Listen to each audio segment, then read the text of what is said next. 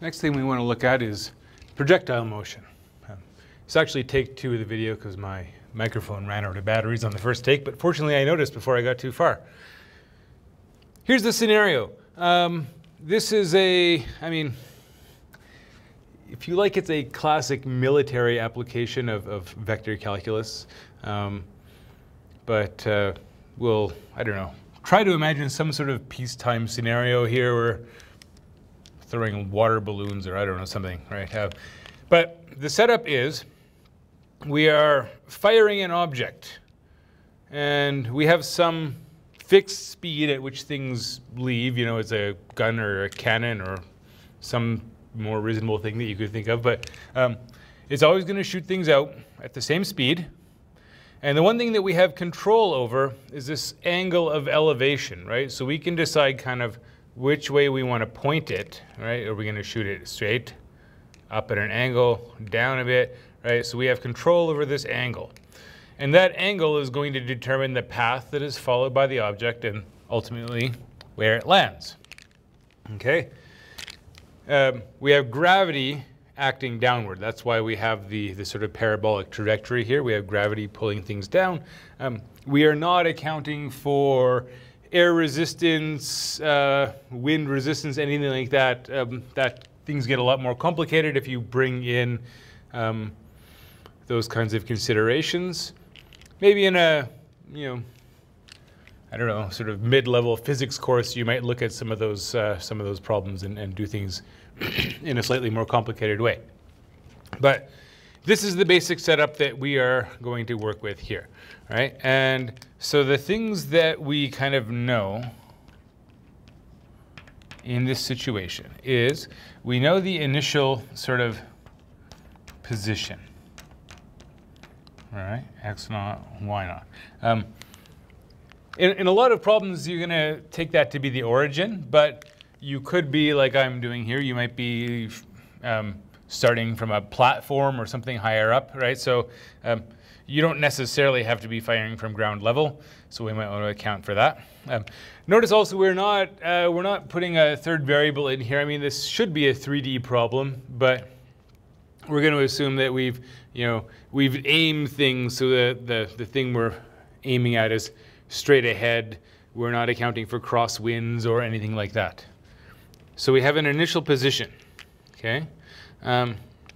We know the initial sort of velocity, right?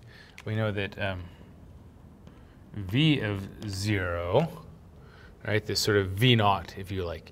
Well, it's going to be some initial speed, right? That's the magnitude, and then we're going to multiply by a unit vector. Well, what should that unit vector be? We want to account for this angle theta, right? So this should be cos theta sine theta, right? That should be our unit vector, right? So the unit vector here accounts for the elevation. The v naught here, this is our sort of speed, muzzle velocity, whatever you want to call it, right?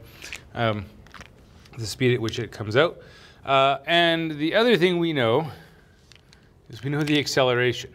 And the acceleration, now this one we can write as a function of time,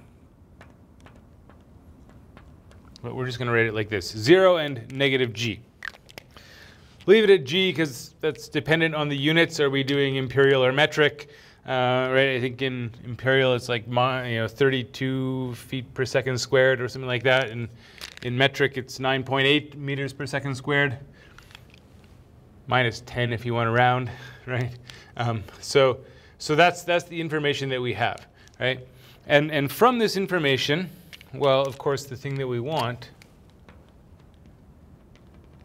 is we want r of t, okay? And then once we've got r of t, we can figure out things like, for example, how far does it go? Because we can figure out the value of t for which, let's say, y is equal to 0. When does it hit the ground? And then when we put that t value in for the x value and figure out how far it went, right? We can do these sorts of things. Okay. All right.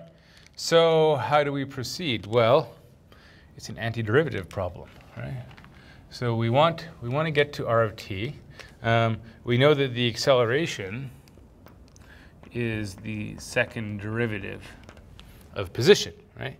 We know that velocity is the first derivative of position. Acceleration is the derivative of velocity, right?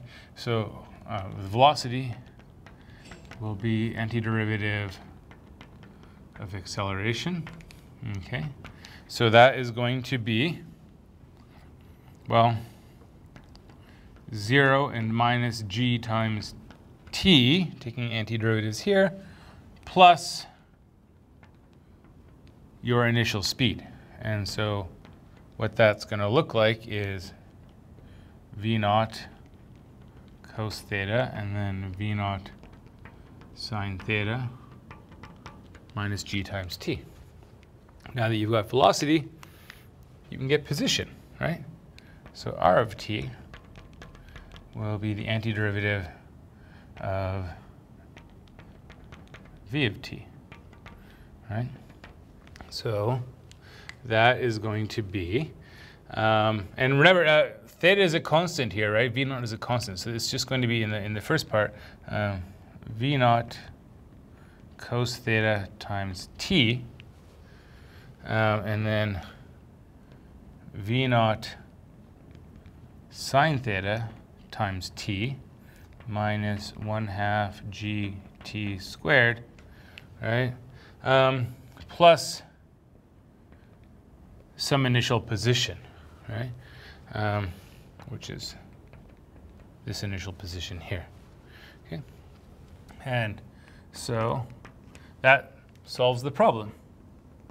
X naught plus v naught times cos theta times t, and then y naught plus v naught sine theta times t minus 1/2 gt squared. That's your position function. Given information like, what is that initial velocity, what is the angle, you can go about solving problems here about the path of this projectile as it's being fired. We'll do that in the next example.